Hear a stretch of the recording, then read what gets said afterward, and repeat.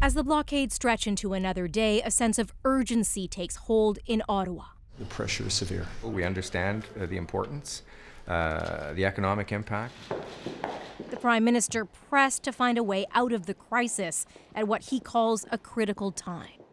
Patience may be in short supply, and that makes it more valuable than ever.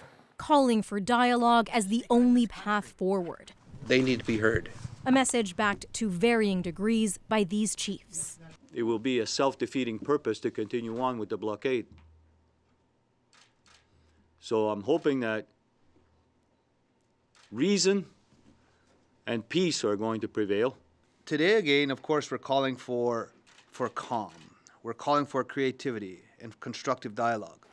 Dialogue as well in the halls of Parliament, with Justin Trudeau looping in opposition leaders at a closed-door meeting. All except Conservative leader Andrew Scheer. He wasn't invited. That the actions of these radical activists are illegal. After comments the other leaders called unacceptable. The clash dominated the day.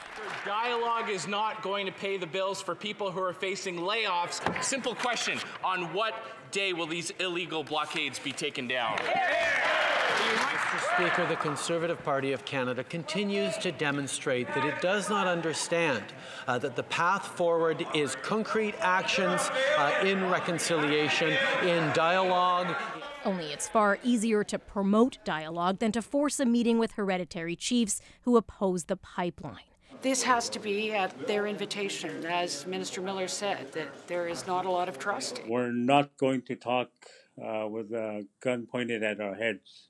And so the partisan lines are clearly drawn. The Liberals have most leaders on side advocating talks. Tonight, the minister had what's described as a long and positive phone call with the hereditary chiefs, but still no date for a face-to-face meeting with some RCMP still on Wet'suwet'en land.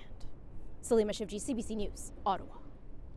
All right, so let's get some insight here from Rosie Barton, our chief political correspondent. We need a sense of what's happening behind the scenes, Rosie. So what are you hearing about the government's strategy on this? Well, they're certainly working hard, Adrian. They're trying to come up with a solution. They've been doing that all weekend. Part of it seems to be about building a coalition of players who are all on the same page as the government. That's why this morning you saw the chief of the AFN, 3 Mohawk Grand Chiefs, all calling for the situation to de-escalate, finding a way for the Mohawks blocking those rail tracks to be able to walk away and sort of save face, knowing they were heard. It also happened later with the opposition leaders, with the exception of Andrew Scheer, as you heard there. All of the progressive parties inside the House now are on the same page for how this needs to end, meaning through talk, and Scheer sort of left out of the situation entirely. What you didn't hear today, though, was any talk of timelines. It's believed that that would sort of inflame the situation.